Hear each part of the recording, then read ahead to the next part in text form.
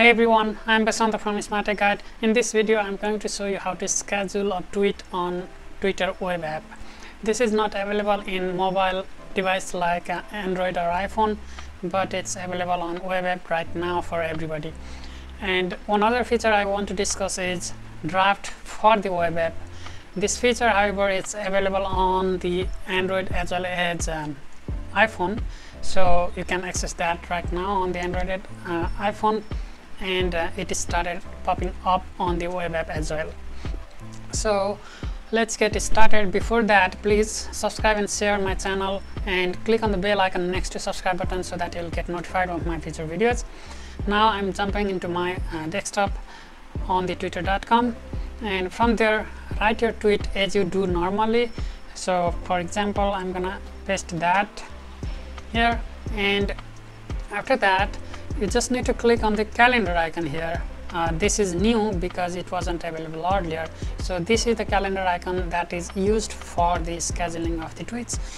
Calendar, and then select date and time, and by default it shows the time zone that you are in, and confirm. After that, it's not done yet and you have to schedule. Let's say this is demo and I want to schedule. Now it's all done. And how do you access that? It's again go back to the calendar and schedule tweet on the bottom of the pop-up window. From there you can access all the scheduled tweet, manage them or delete them. You can even change the content, and how to delete is hit edit button and then select and then delete, or deselect all. If you don't want to delete, you can select all and delete all at once. You can do whatever you like. And similarly you can change the draft also. Click on the edit icon and then delete the specific or all the drafts. I'm going to draft how to create the draft on the web app in a minute. So that's all about the scheduling. So if you want to delete all the scheduled things, then you can go back, edit, select. I don't want them.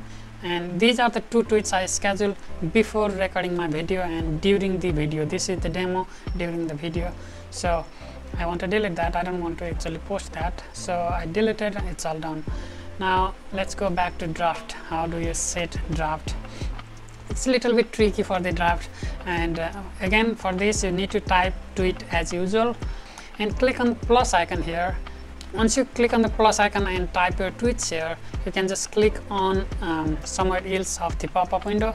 Then it allows you to either discard or save. Otherwise you'd have no option to save it. So and then hit save, and now it's saved as a draft. How do you access that? You can access that in two different ways. One is same schedule tweet section, and then click on the draft and you'll see all the drafts. Another is by going back to the writing something on the tweet itself, and then you can access this plus icon again after writing something, and from there you can access on sent tweets.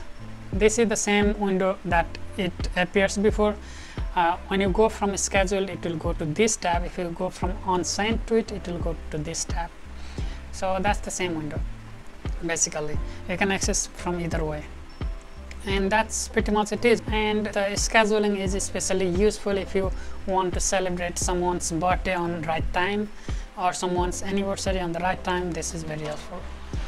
And one more thing I want to discuss is tweet scheduling was available using third-party apps like TweetDeck or Buffer, those kind of things, but inbuilt functionality is much more appreciated and nice than using the third-party apps. That's my time today. Thank you for watching.